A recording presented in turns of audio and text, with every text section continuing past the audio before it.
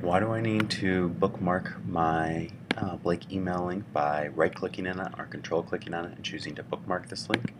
It's because you'll notice that when I hover over the link in the lower left-hand corner of the screen, it will say gmail.blakeschool.org, and you'll notice up in the URL that it will visit that site very briefly, but then it will take you to a site that allows us to do a single sign-on.